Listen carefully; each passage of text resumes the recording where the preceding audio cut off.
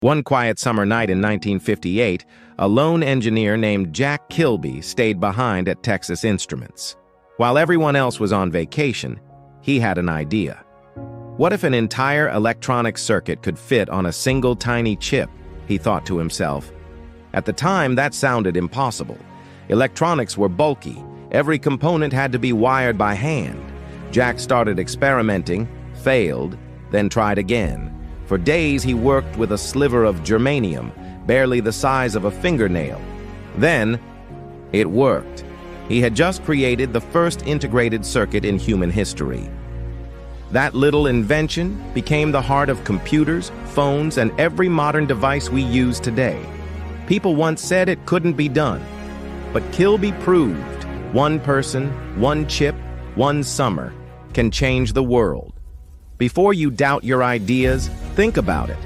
Maybe you are the one who can make the impossible possible.